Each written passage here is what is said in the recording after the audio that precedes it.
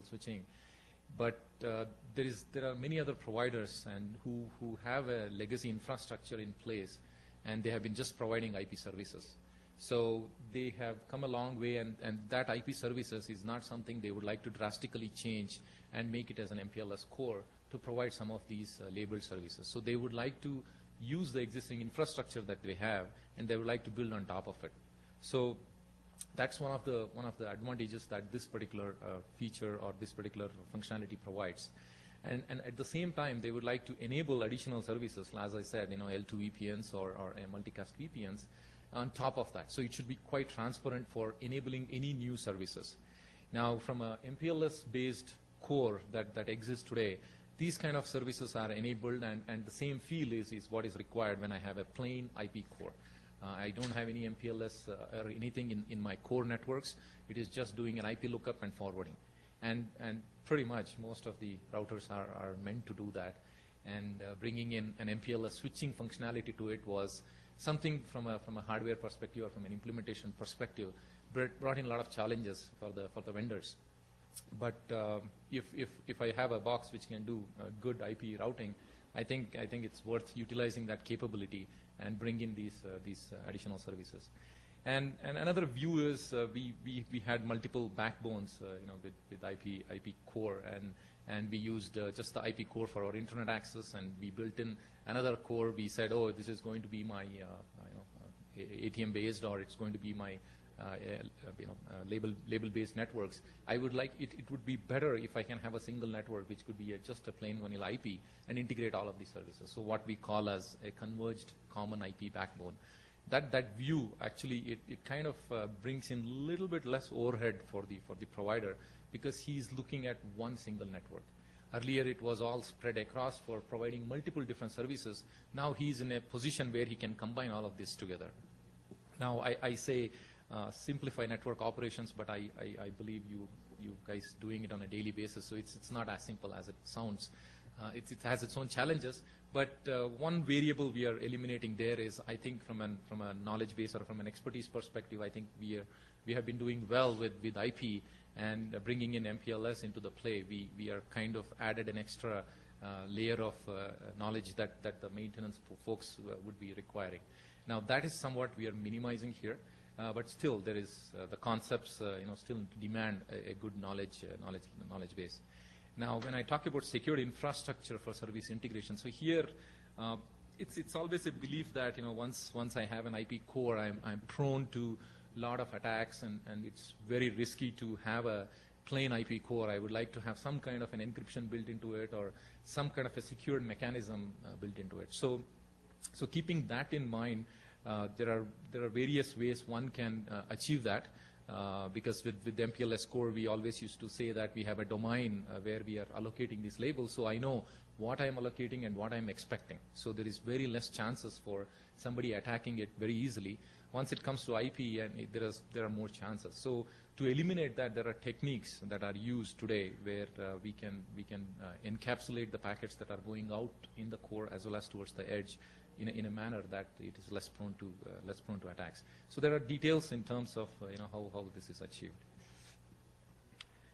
So just to give a more detailed view of this particular concept that I'm referring here. So 2547 was what we all are aware of, which was always used for layer 3 VPNs with MPLS-based layer 3 VPNs. So here that's obsolete, and we are having 4364, which is what is a common RFC that defines how L3 VPN services are available today. And the same concept is still used, because there we are using BGP as multi-protocol BGP as one of the key components to drive the end-to-end reachability and prefix exchange and labeled BGP and things like that. All that concept still holds good, even if I'm using an IP core. Now, even though I'm talking about an L3 VPN services, I'm not differentiating between V4 or V6. So that's something to keep in mind. In all of my previous presentation, when I talk about L3 VPN, I'm just assuming that it should be so transparent that I should be able to forward whether it's V4 prefix coming in from my edge CE routers, or it's going to be a V6 prefix that's coming in from my edge CE routers. I should be able to handle both of them transparently, and pretty much most of the functionalities from an implementation perspective, as well as from a deployment perspective, I think with whatever we learned from MPLS-based core, it still very much holds good with an IP core. There has not been major changes, but I think the key factors that is there today is two approaches. So one is MGRE tunnels, so the multi-point GRE tunnels. That's one mechanism of encapsulating an IP packet with the GRE header, and then use my regular 4364 standards features that exist and transport my packet over the network. That's one method. There's another option, which is what we call using L2TP v3. So layer 2 tunneling protocol has been there all along. It's not something new. V3 has been enhancements that has been added. Now what it brings in is brings in a flexibility in forwarding this IP in IP kind of a concept for L3 VPN services.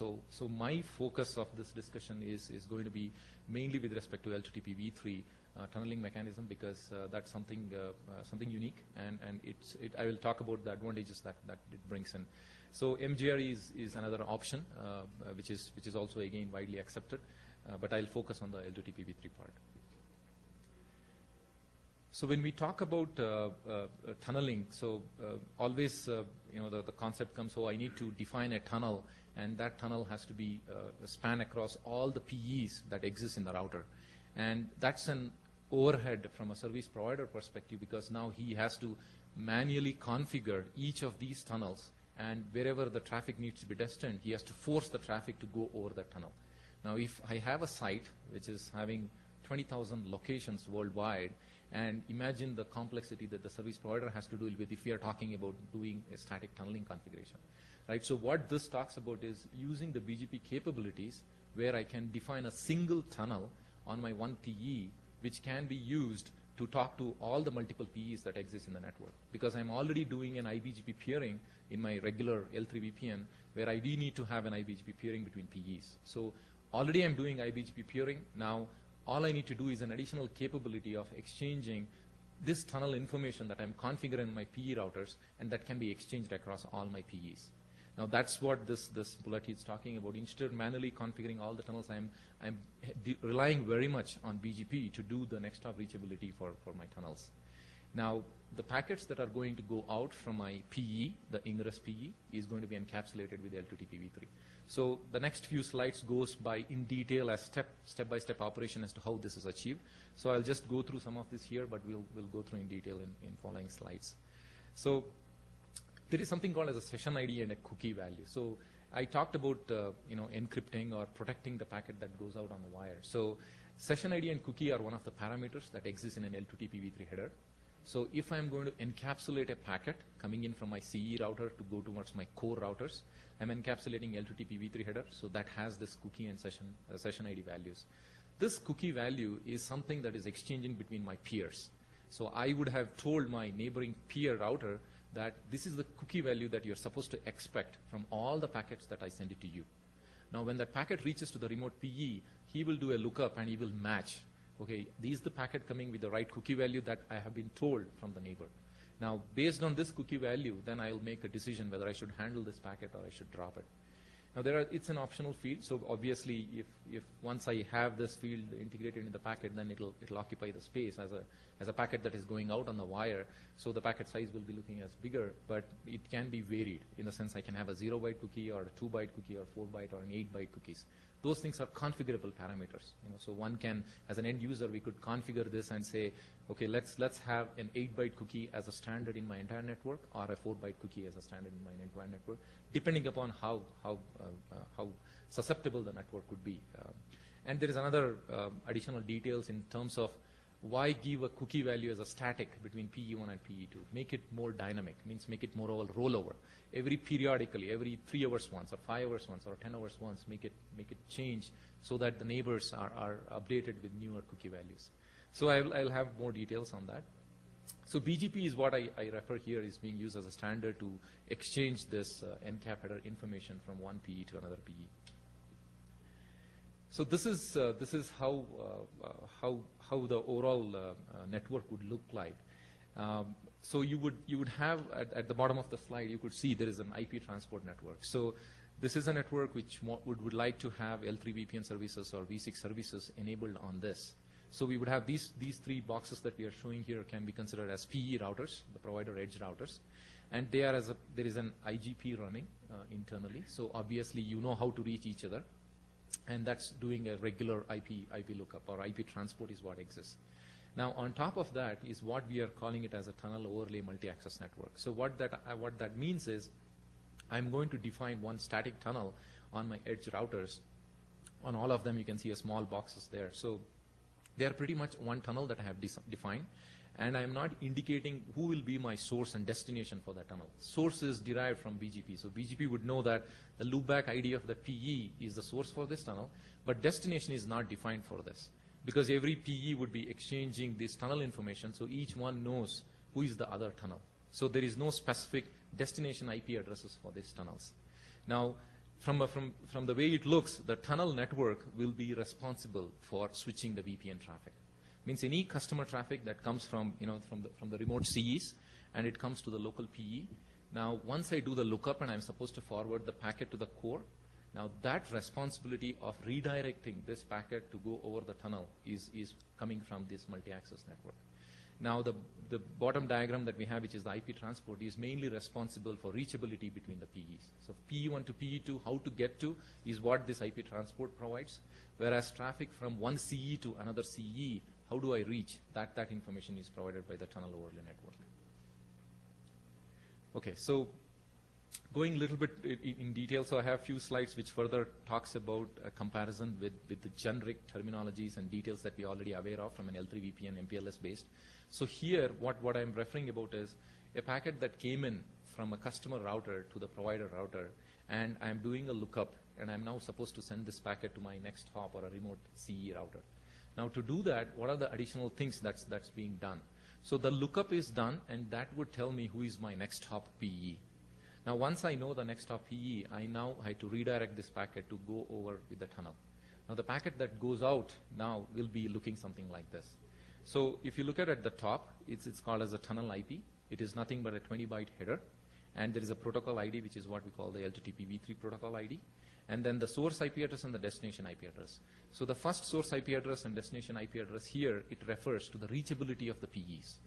So the PE1 is where is my source IP address, and PE2, the loopback ID of PE2 is where I'm supposed to reach.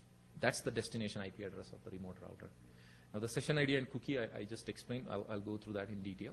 And then there is this label information. So this is the BGP WRF label. This is again as per the regular BGP extensions, that the labels were exchanged between PE1 and PE2 for the customer prefix. That's the label that I'm imposing.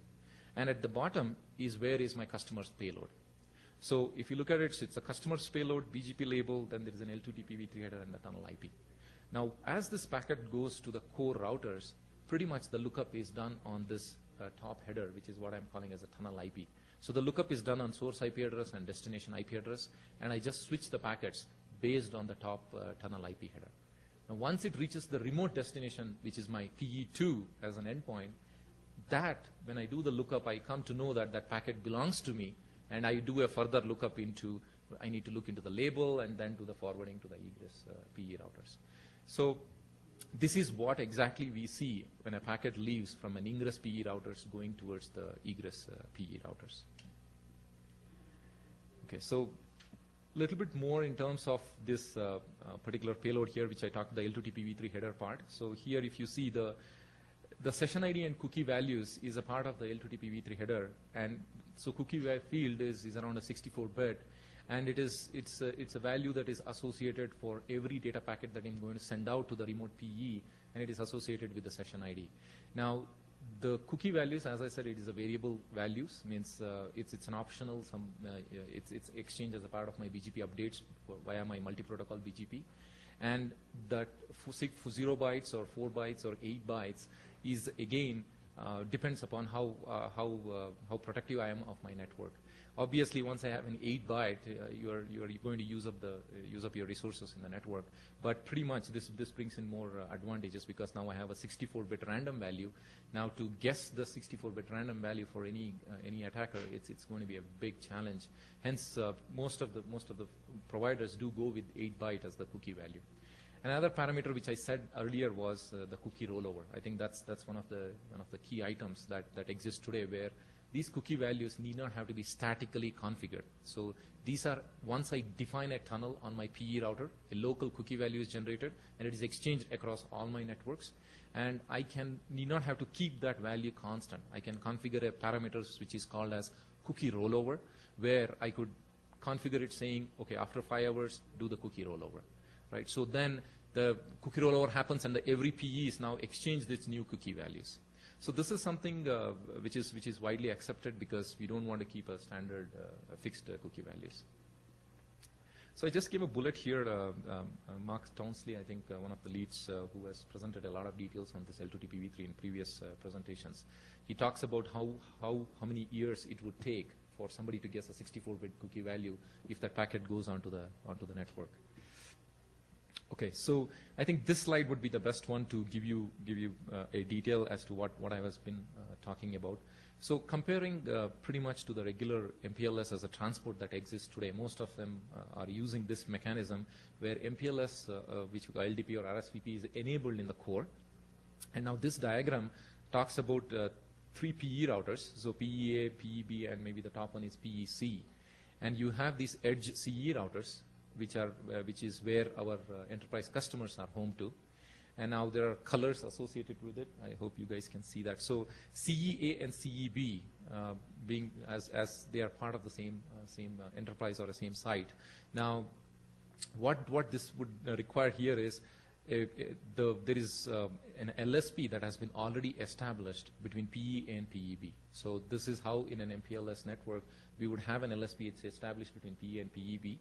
And now using that LSP, that is basically used for me to achieve the reachability between PE and PEB and provide the labeled path. Now along with this, I have PE and PEB in an MP IBGP sessions. So there is an IBGP session that runs between these and which is responsible for carrying my customer prefixes, the prefixes that CEA has sent to PEA, and now that needs to be forwarded to PEB. Now, multi-protocol BGP would be doing this as a part of VPN v4 or a VPN v6 address exchanges. So those prefixes would be reaching to the remote PE. Now that part where learning the routes from CE and forwarding those routes as a part of MPBGP to the remote CE, all that part still remains the same. So that's what I'm calling it as untouched, in the sense, if I'm using an IP core today, that functionality would still remain the same. There is no difference whether it's an MPLS core or as an IP core. Now, what needs to be changed is, let me talk a little bit on the MPLS part of it. So if a traffic now, I need to send traffic from CEA to CEB. So packet comes to PEA.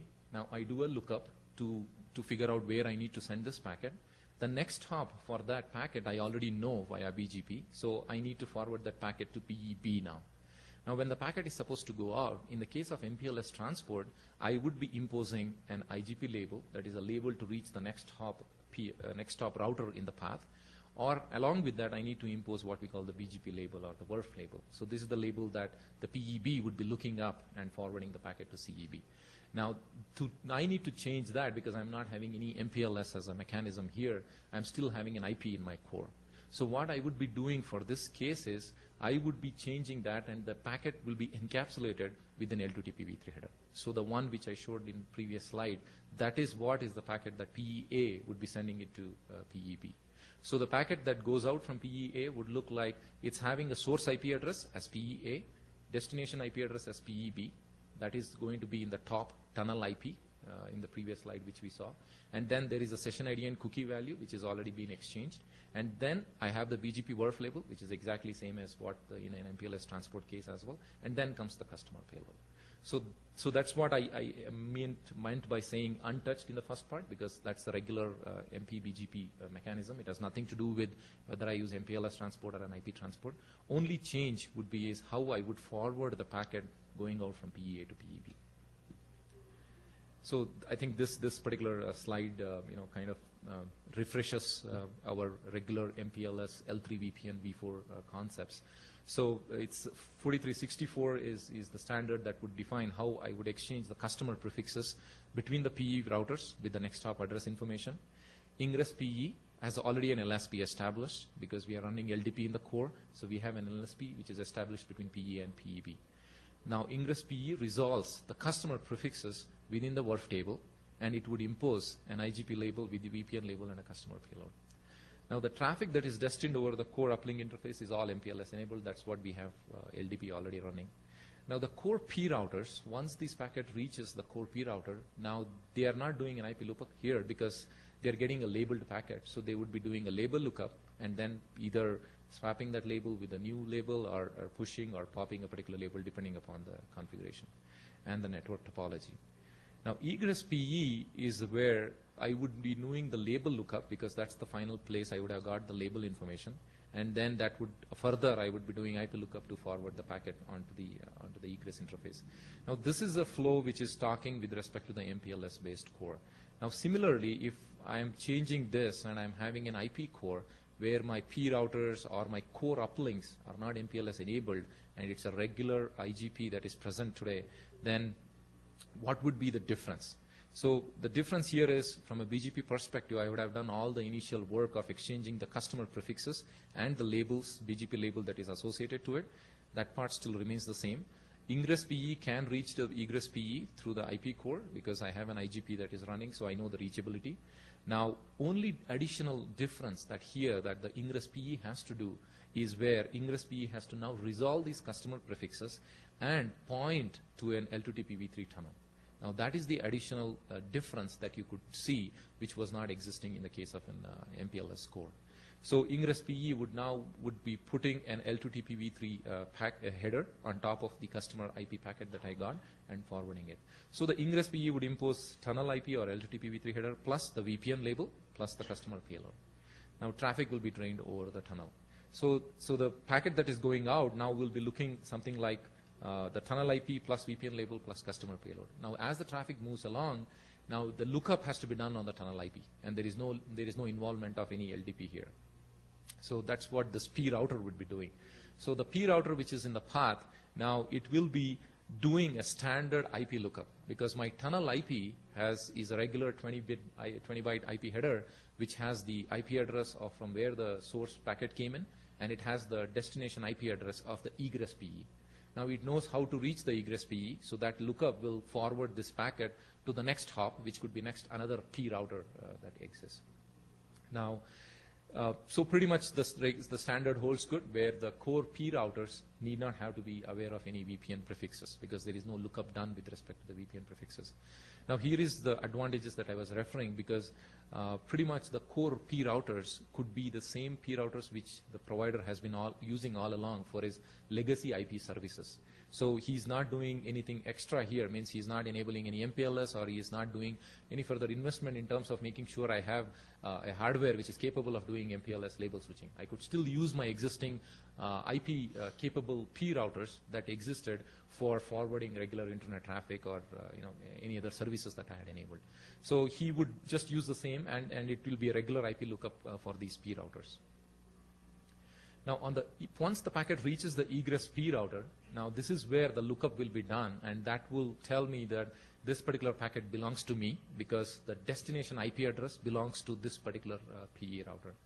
Now, along with this, the additional two important things that it has to do is it has to verify is the session ID and the cookie values. These were what I had exchanged as a part of my BGP session exchange. So as a part of that, I would go and make sure that the packet that I got is matching the cookie and the session ID that I had received earlier as a part of my BGP exchange. If that matches goes through, then, which we call, I'm calling it as an admittance check here. So if it matches, then only I will go and further look into the packet.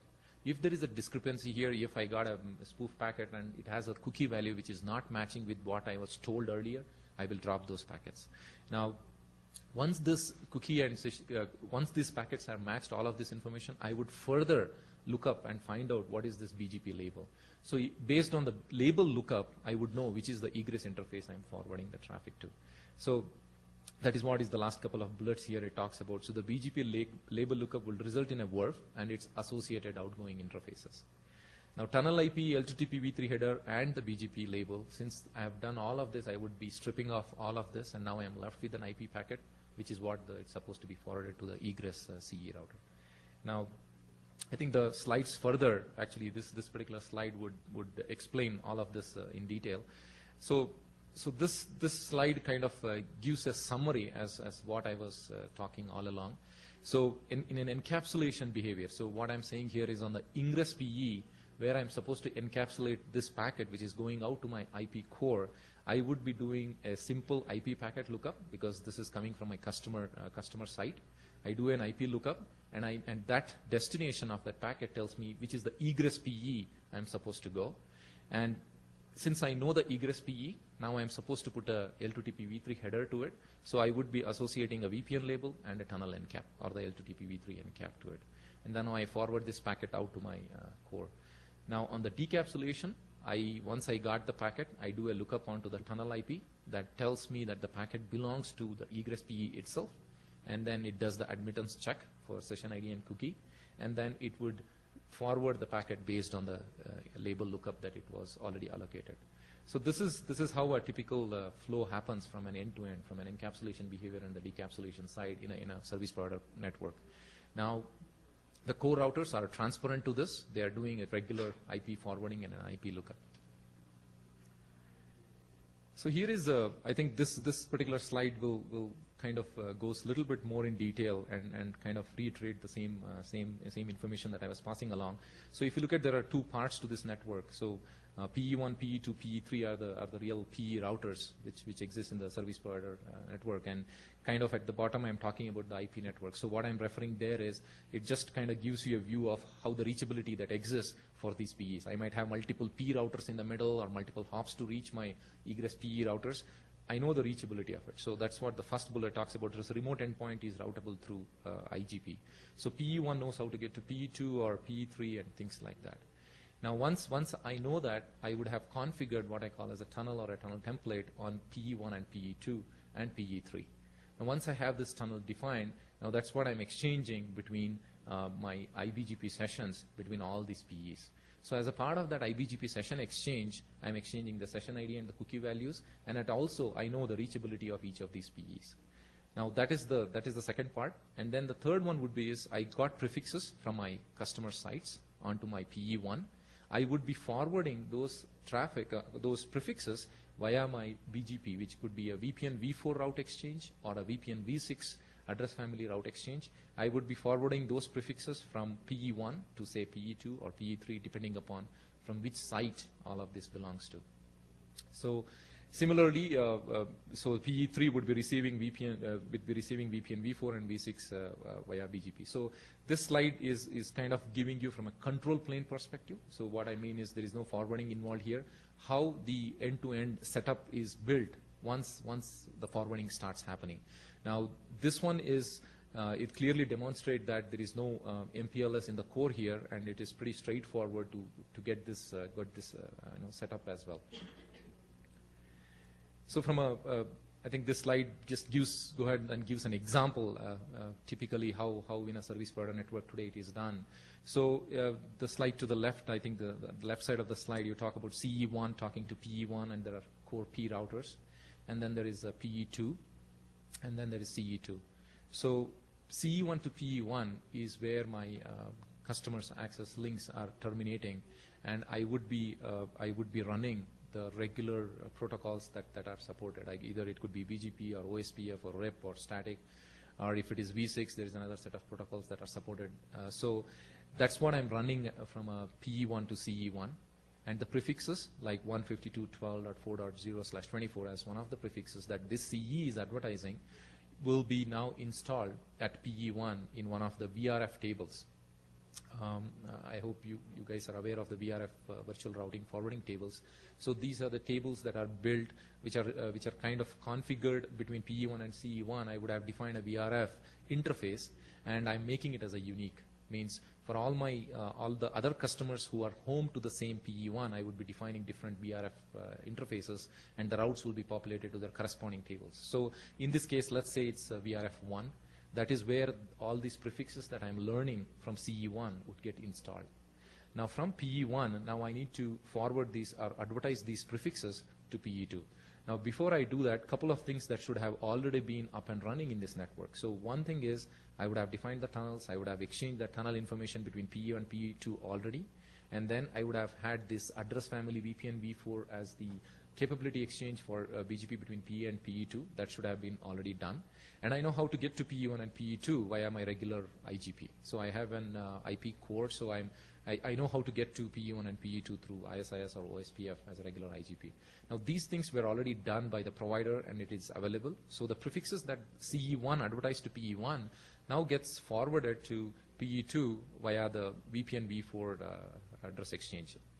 So what this VPN v4 pretty much does is it kind of brings in uniqueness to the prefix that I am receiving from each of these CEs. I would have multiple CEs.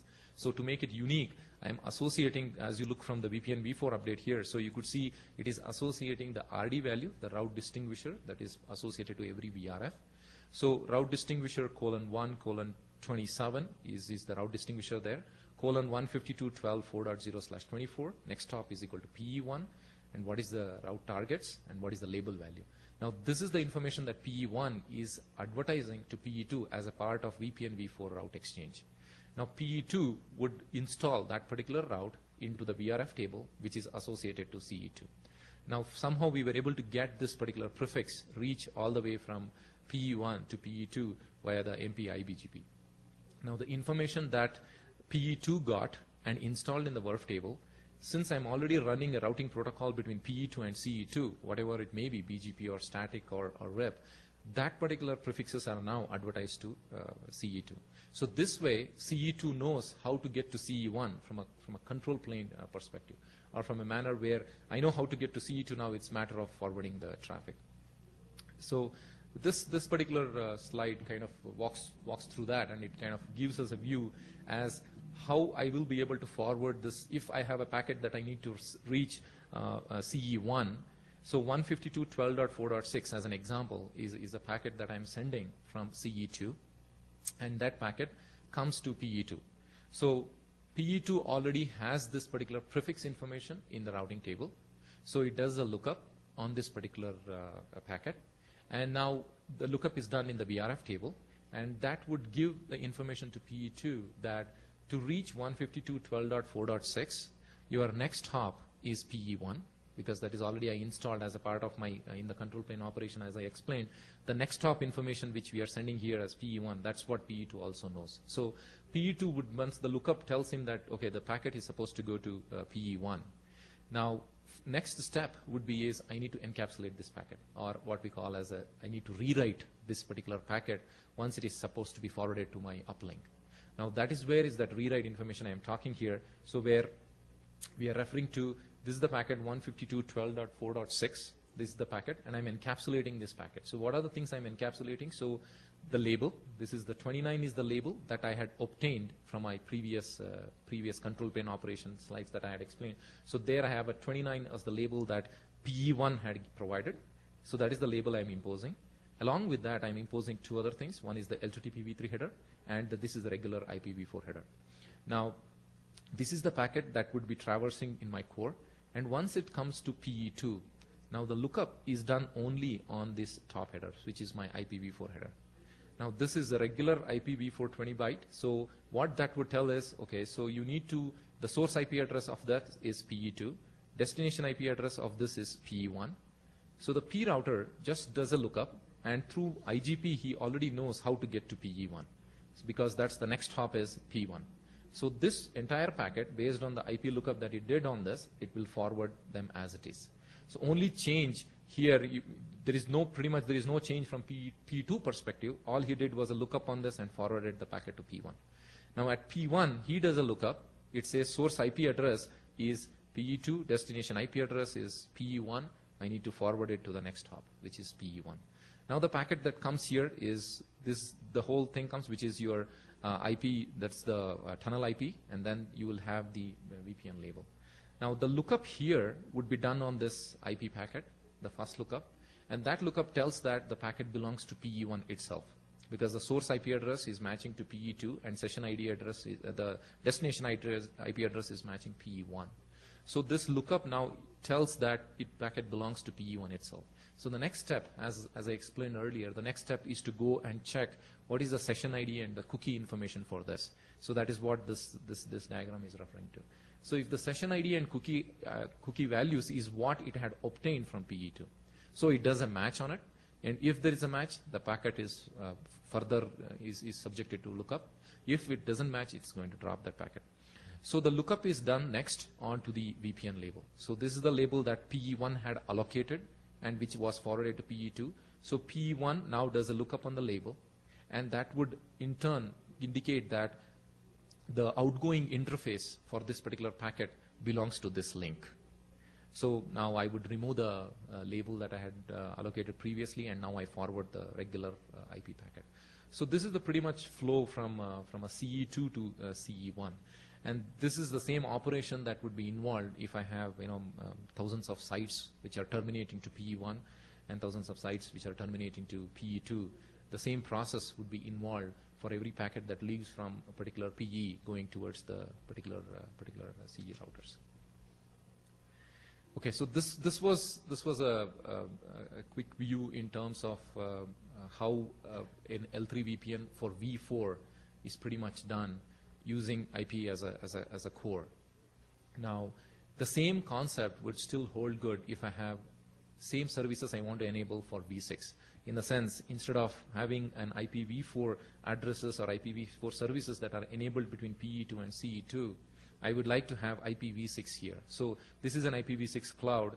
This is another IPv6 cloud for the same customer. So that means this CE2, which was having a link to this, today would like to enable IPv6 services. All along it was providing V4 services, and I would like to have V6 services as well. Now, if that needs to be done, what are the changes that are involved in my service provider network? Or what are the changes that are involved from PE2 to CE2 is what the further slides talk about. But one thing to keep in mind is from a service provider perspective, we would like to see that it's transparent. We don't want to have an additional overhead of doing any changes in my core routers to handle these IPv6 packets that would be coming, or I don't want to now switch from my IP core that existed. I don't want to switch to some other technology. So I would like to still use the IP core that I have, and then I should be able to transparently forward the IPv6 traffic or the prefixes that I receive from each of these sites across this network. That's the first requirement. So that means the core should be transparent for this. And the second thing would be is all the services that I was giving on this particular link for V4. So it could be a multicast service, or it could be any of the QoS features that I had provided. All of that should still hold good. Means I don't want to make any changes in my network with respect to all the services that I was providing to my customer who was home to this link. So that pretty much tells us that the PE2 or these PE1s have to be V6 capable. Means they should be capable of handling V6 that's coming in. That's one requirement. And at the same time, the core router should never be dealing with IPv6. And I don't want to change any of my technologies or any of my configuration that exists in my core routers. So with that in mind, so we'll go through the few other slides which talks about how this V6 is capable, how we can transport the V6 prefixes from one endpoint to the other endpoint. So this is what we talk about 6VPE. So it's one of kind of the terminologies that folks use, but there are different ways to look at it. They would have called it in a simple way, but we know PE means once we say PE, we always consider the provider edge router, but we are calling it as a 6VPE. It could have been V6PE, right? So we always call V6, so it could have been a V6PE, but the nomenclature is said as 6VPE. So all this is referring here is it's L3 VPN services for V6. So how we have been providing all along V4 services, L3 VPN V4 services, now the same thing we are going to provide for V6. So that's what it is called as 6VPE. So the provider edge router, which is capable of providing V6 services, is a 6VPE router. There are multiple approaches for transporting V6 over V4 core, but this is not talking with respect to L3 VPN. So these bullets are referring how I can transport V6 over the V4 core. I think we had a lot of discussions in the morning in our sessions where we talk about tunneling mechanisms and things like that. So this slide kind of gives a quick capture of it. where it is talking about how I can transport V6, or if I have an L2 VPN services, I can easily transport a V6 network, or if I have a L2TP V3 L2 VPN services enabled, I can transport V6 on it, or the V6 over V4 tunnels. I think we discussed that in that session. But the key things, the last two bullets is what I am referring as a part of this discussion, is how I can achieve L3 VPN services with using the same IP core. And so it comes under two categories. One, we call it as 6VPE, which is L3 VPN V6 services, and the other one is a 6PE. So a slight variation to the 6VPE here is the 6PE kind of provides the similar kind of services, but only difference is the customer prefixes of the customers who are terminated to the PE routers are not a part of any VRF table. Means we can call it as an V6 Internet Access services is what the 6PE boils down to. So V6 global prefixes are now is in the PE routers, and that's what is being forwarded. So 6VPE is where enterprise customers are terminated onto a provider edge router. They are a part of a VRF table, and V6 prefixes are present in it.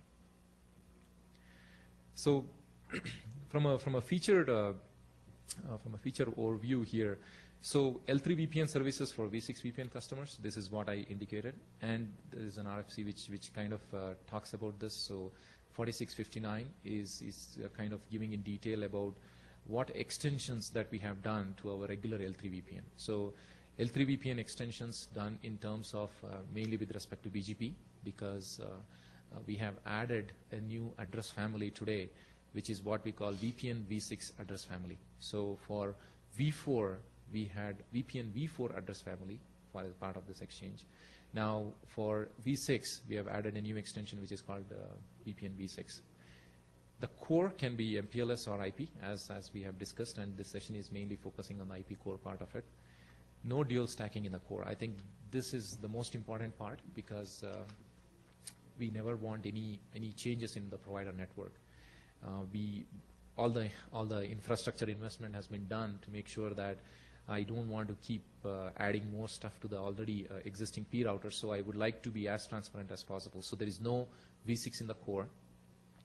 And feature functionality in parity with V4. So not only from a configuration perspective or for enabling these services, pretty much from a network management perspective, or any of the additional features that I'm going to enable on top of this should be transparent. So I really don't want to have a new set of protocols that have been defined to provide V6 VPNs. So feature functionality have to be in parity with what we already provide. So this is one of the common demands that any service provider would give, because customers are already used to some of the services that they have got for V4. So they would like to see the same thing available for V6 as well.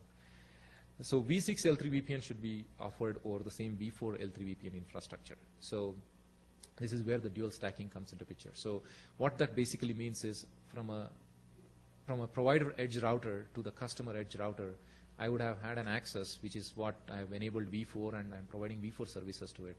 Now tomorrow, if I want to provide V6, don't ask me to come with another access to me. So I would like to use the same access that I have been provided, and I would like to have all the services which I have on V4 similarly on V6. So talks in terms of I would like to have eBGP as a routing protocol that I have been using all along for my PE to CE. I would like to still continue to use the same. Either a new session for V6 is fine, or the best is I still want to use the same V4 session which I was using for V4 addresses, I would like to still continue to use for V6. So things like that is what the demand is, and that's what I think most of the vendors are making sure that the V6 services, enabling V6 L3 VPN services, is as much transparent as possible from an end user perspective. And there are some challenges in terms of it, but most of the vendors do provide the 6VPE functionality very well today. Okay, so this is this kind of gives a complete picture as what I was talking about.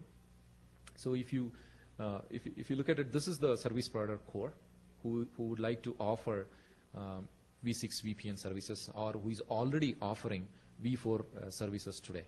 Now there are P routers, and these are the PE routers that are existing, and this could be the IP core. So similar to what we discussed earlier. Now these are the customers. So this is one customer, V6 only.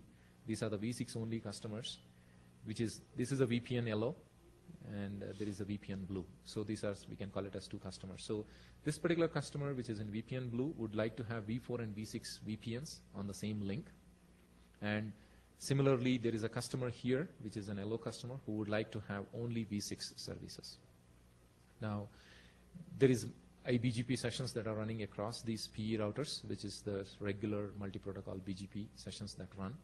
Now, what are the things that have been modified with respect to BGP? I think some of the slides further talk about what is the role of BGP here, which is giving us a flexibility in making this transparent. Means there is no changes anywhere. I'm just making changes in the BGP configuration or the BGP options.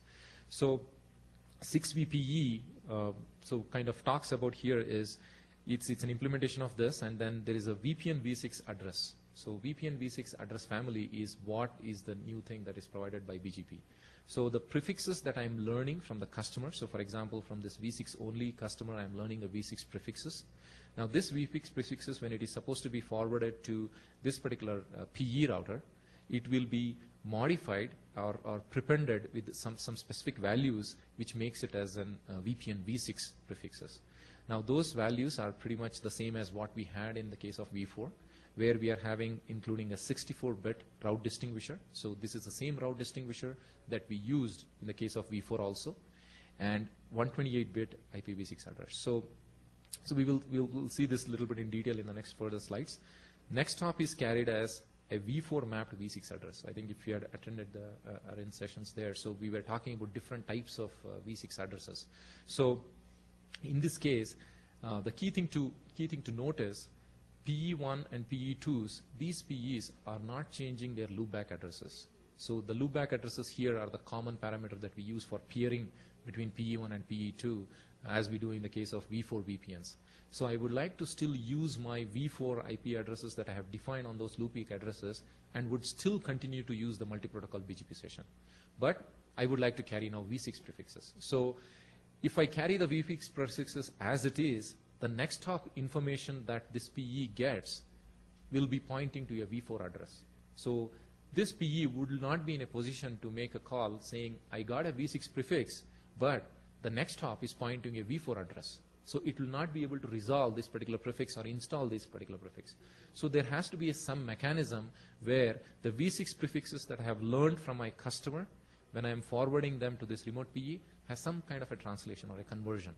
Now that's what this VPN v6 does for us. So VPN v6 is making it is unique by putting the route distinguisher, by prepending the route distinguisher, and then the next hop information for that prefix is basically, it's a v4 prefix still, it's a v4 mapped v6 prefix. So I have a details on how that would look. So basically I'm using the loopback address of this particular PE and prepending it with this, making it as a unique v4 mapped v6 prefix. The changes, additional changes that we have done in VPN v6 as a part of multi-protocol BGP extension is we are coming up with, we have a new address family identifier, so which is with two. So one is what we use for v4, and sub-address family is VPN 128. So this sub-address family still remains the same what I use for v4 VPNs. I'm still using the same for v6 VPNs. Only change to recognize a prefix as this is a VPN v6 prefix and not a VPN v4 prefix is by making a changes in the address family. So the prefixes that I'm learning now will be having an EFI with 2. Now, along with this, so this is the concept I was talking about, is encoding of the BGP next hop. So if you refer through that RFC, they talk in detail about encoding the BGP next hop. So what basically that means is I need to take the v6 prefixes that I learned from the remote PEs, and now I need to convert them to make it as v4 mapped v6 addresses. So that is what is the encoding that needs to happen. So I did discuss a little bit on this. So the key main differences to make this as transparent as possible to the end user is changes in the multi-protocol iBGP. Now this is the key changes which is making the whole experience of adding v6 into this network very transparent. So from a service provider perspective, all the only change that he should be mainly aware of from the core, from the provider edge router perspective, is only making changes in his BGP configuration. So now the BGP configuration which he had been using all along had included, you could have seen in the routers, address family VPN v4. Now that, along with that, he will be adding what is called as address family VPN v6. Now the moment he enables that between all his PEs, these PEs are now capable of exchanging v6 prefixes. That is the first thing that would have happened. Now at the same time, the edge links between PE and CE, they should be dual stack, means then they should be able to handle v4 and v6. So what this gives us here by making this particular iBGP session to carry VPN v6, now I can exchange the labeled IPv6, labeled IPv6 VPN prefixes. So CE would have advertised a prefix to PE1, and PE1 advertises the prefix to PE2. Now those prefixes are VPN v6 prefixes, so obviously I need a label, which is what I can map it to that particular prefix. That can only be possible because now the multi-protocol BGP has extended to handle it. So I think the next bullets kind of talk about it. The changes is only adding an address family VPN. And he's having the regular IP. Only change now, the so what changes I need address family capability exchange. Now the new thing that I need to change something. So the route reflector should be capable of handling these. So now there are many things. So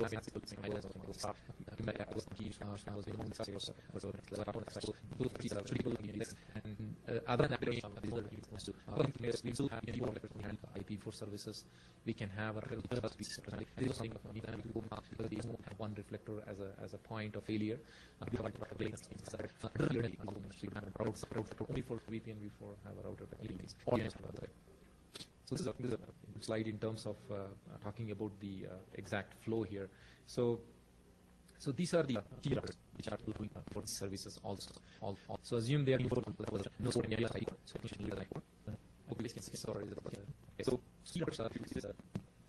So from this particular P on the C1, P2, so this is now before that, I know how C1 and P2 are here. So I know that I have each transfer C6 P1 C. This BGP is already this part is already taken care. So now that I'm going to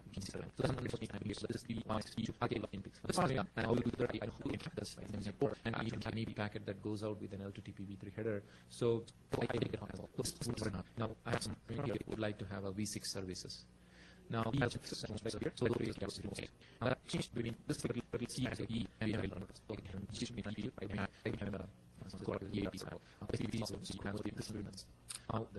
these prefixes, once I get them into the VRF table or the routing tables, obviously there will be a regular mechanism of forwarding these prefixes or advertising these prefixes via my MPI BGP.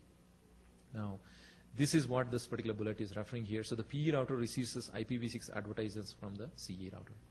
Now the PE router installs these routes in the VRF table and assigns a VPN label attached to that particular prefix. So here I just wanted to explain one thing here is the VRF table or the VRF definitions that I have done for my V4 today, which is already up and running for this particular customer.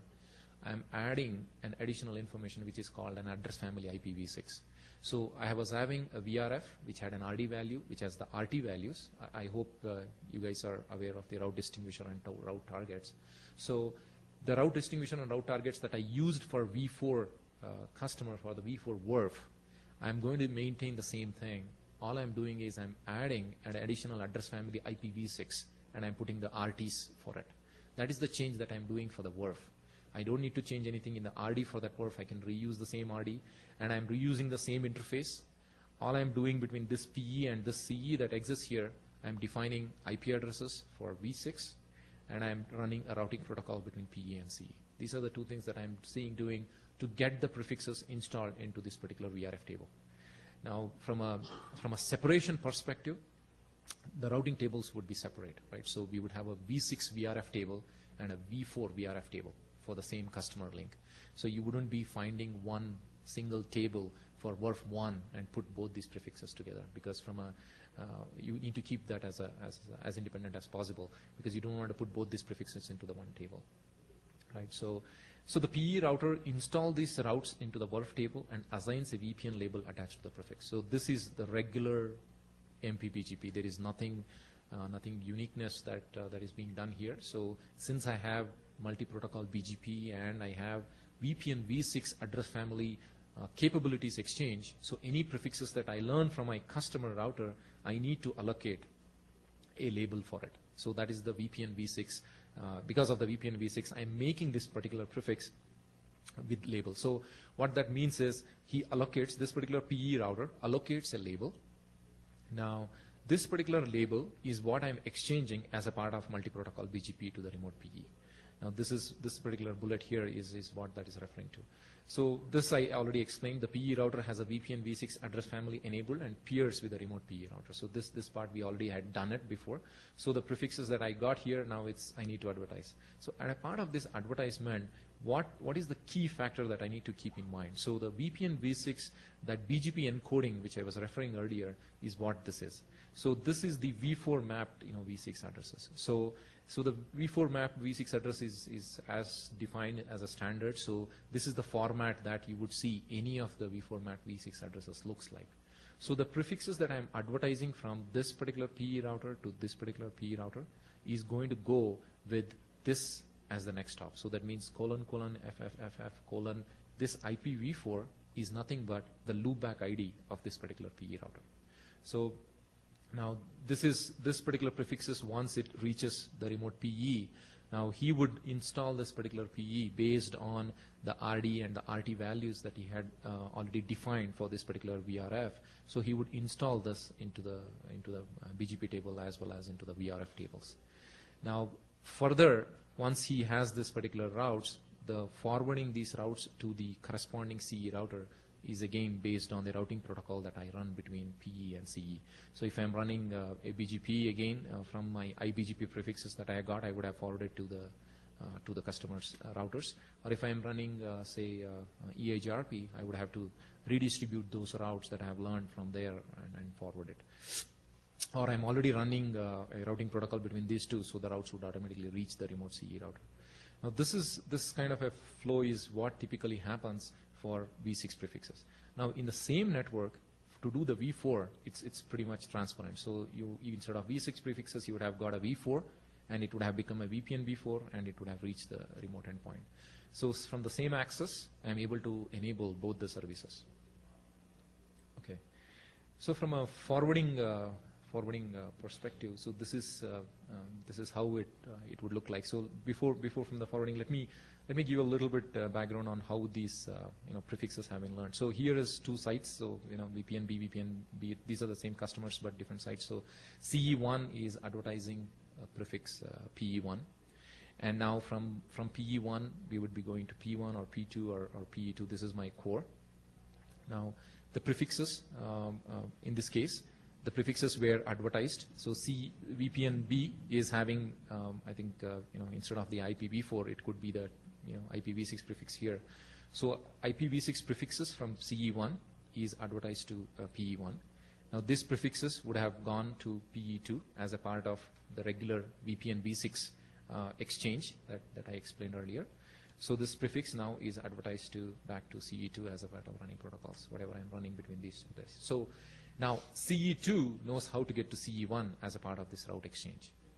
Now from CE2, I will be sending a packet for this particular destination, which is 2001::1, right? So now this particular packet, when it reaches PE2, a couple of things that would happen here is it will be imposing a label 29 as an example. So this is the label that I had exchanged as a part of my VPN v6 address family exchange. So from PE1 to PE2, I would have done this route exchange. So I will be imposing that particular label 29 on this, so which is what I call the encapsulation here. Now from here, the packet that is supposed to go out, now two things that needs to happen. So one of them is I need to impose, or I need to encapsulate this particular packet with an IPv4 header and a L2TPv3 header.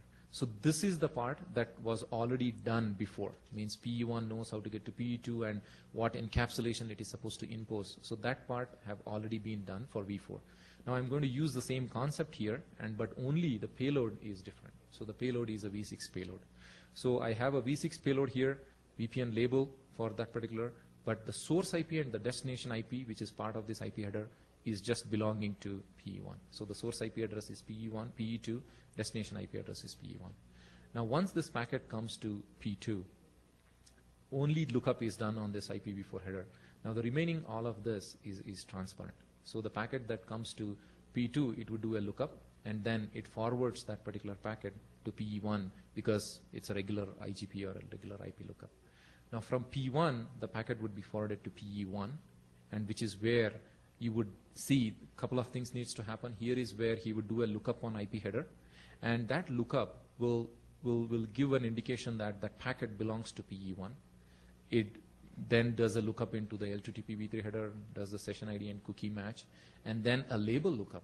So once the label lookup is done, then it will figure out that this particular packet is now supposed to be going out onto VPN B or CE1. Now the lookup is done for this particular prefix 2000:11. So this particular IPv6 prefix is done into the V6 BRF table.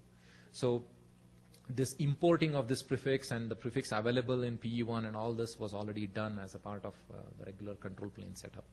Now the packet from PE1 would be forwarded to CE1, regular IPv6 forwarding. So a few things here, this source address, destination address, and the data is pretty much for VPN v6, pretty much for the IPv6 prefix for this particular customer's payload. VPN label is what was exchanged. Session ID and cookie information is what was exchanged as a part of my tunnel or an L2TP-v3.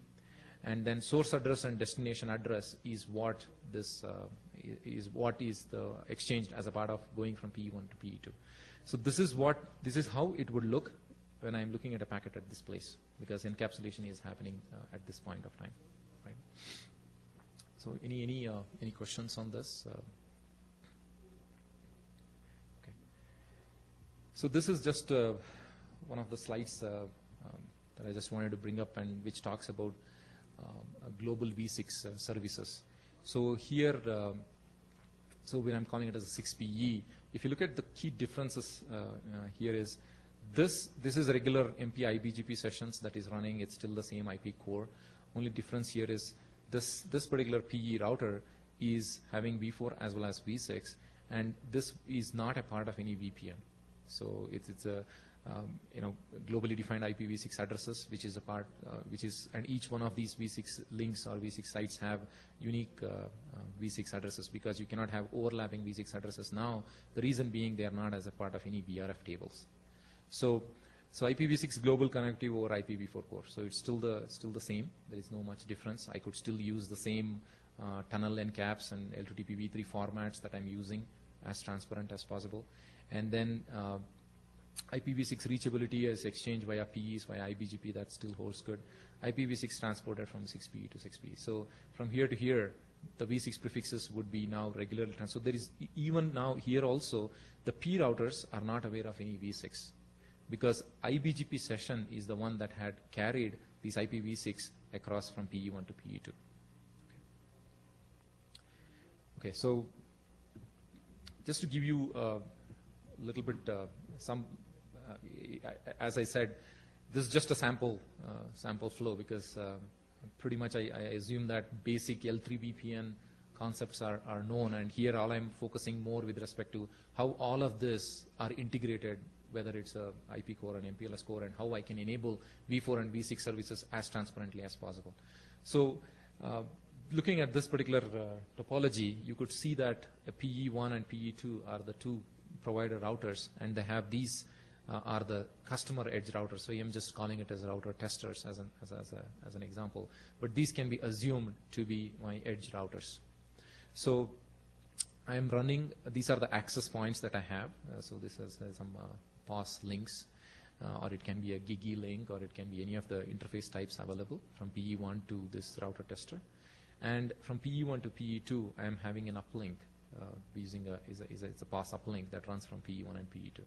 And if you look at the loopback addresses, these are the V4 loopback address here, 555, it's a /32, and 333 on my another /32. Now I'm running ISIS in my core, or I can go with OSPF as well to achieve the reachability between PE1 and PE2. And I'm running IBGP session, which runs from PE1 and PE2. And this IBGP session is having capability exchanges for VPN v4, for a tunnel exchange, tunnel information exchange, and VPN v6. So this is the key part to this, because if a provider doesn't have a VPN v6 address family, then he will not be able to provide v6 services. He will not be able to have 6VPE or v6 services for its customers. So pretty much PE1 and PE2 have to have at least these to make sure that they will be able to forward v4 or v6 over an IP core. Along with this, from PE2 to my router testers or my edge routers, I would be pretty much having the regular routing protocol. So it could be eBGP or OSPF or static routing. So here I'm just giving an example of eBGP that runs between my CE routers and PE routers, and the same between here.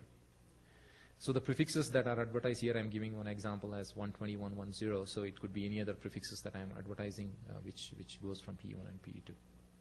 Now, so the few configurations that one has to make this work here is configuring the multi-protocol BGP with this, configuring ISIS for this, and a tunnel template or a tunnel configurations that needs to be done on this particular router.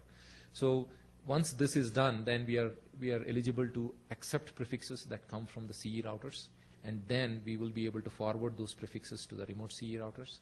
And when the traffic needs to be coming from this particular CE router all the way, if it has to reach to the CE router, then the encapsulation with L2TP v3 and things like that will be pretty straightforward. So this is, again, as I said, this is a config guide, which kind of taken from iOS XR. 12.2s iOS is capable of providing VPN v6. 12.4t, some of the platforms from iOS, from a Cisco background, I'm saying that it is capable of providing v6 services. While XR, I'm not sure how familiar you folks are with the releases on XR. One of the releases, which we call release 3.5 in iOS XR and 3.6, those releases are the ones that are capable of providing this VPN v4 or VPN v6 capabilities. So pretty much this configuration, what it is referring is derived from VPN v4 and VPN v6, derived from iOS XR config guide. So PE1 config, looking back to this, so this particular PE1 router is what would look something like this. So I'm just picking one of the 1808, one of the service providers routers here. So BGP router ID, I think we spoke a lot in the morning as well. So the BGP router ID is a key.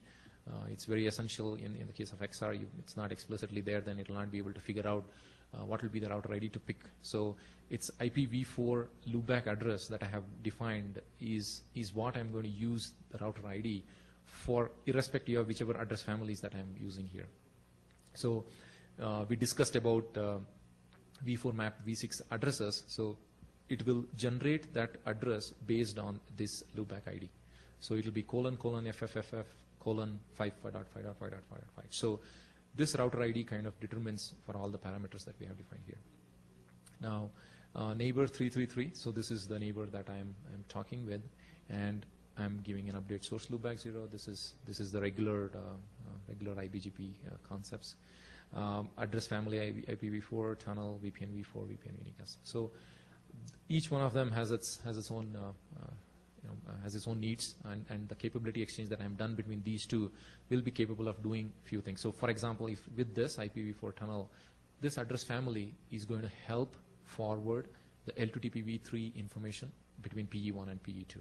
So once I have defined the tunnel template, I will be able to forward once I have defined the tunnel template, I will be able to forward the session ID and cookie information from PE1 back to PE2 and vice versa. VPN v4 unicast, this one makes every customer prefix unique across the network, and I'm exchanging this between PE1 and PE2, and I'm making it unique by prepending with RD values and things like that. VPN v6, so IPv6 unicast, this becomes essential if I'm doing the 6 PE services. So I am making IPv6 prefixes unique again by using the IPv6 unicast. VPN v6 unicast for the 6 VPE services, this is essential because I'm making the customer IPv6 prefixes unique across the service provider network, right? So pretty much all of them will make my IBGP session carry any of these services. Now, if I want to add more to it, for example, I would like to have multicast along with this, which is the same customer link, which is carrying v4, carrying v6. Now I'm going to get v4 multicast traffic that is coming in onto the same link. What is the additional thing I need to do? So you will be able to modify the router BGP configuration to support address family MDT or address family multicast. So from the same IP core that I'm having, I'm able to transport all of these services on the same infrastructure. Pretty much same infrastructure for any of the services in future also, which gets enabled. Because I'm relying on BGP extensions, and as you know, a lot of peaks believe in BGP for carrying all of this. So pretty much relying on BGP for my capability for the exchange of these services, it helps from the service provider that I'm not investing anything in my core network. I'm just using the same infrastructure that I have. So pretty much this kind of gives a view of how the BGP would look like. From a PE to CE, so this is again from XR. I didn't say this, I'll fix this. So this is again from an XR, iOS XR. So if you look at, this is PE1, and this is the interface that is talking to the route tester or the customer or the CE router.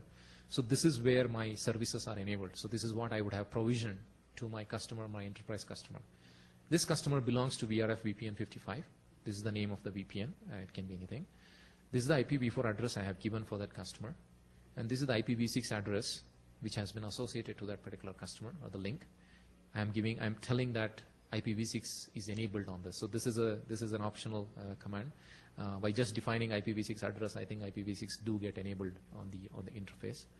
Encapsulation is HDLC and keep alive disabled. So I think this is generic. So along with this, the other thing which is associated to this customer WRF VPN 55 is this part is used with respect to VPN v4 or v4 services or IPv4 services. So address family, IPv4 unicast, route import target, route export targets, address family IPv6 unicast. This one I'm using the same RT and RD.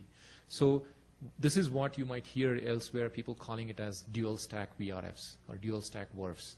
So dual stack WRFs basically mean that is a WRF which I'm using for v4. Now the same WRF is now capable of making it as a v6.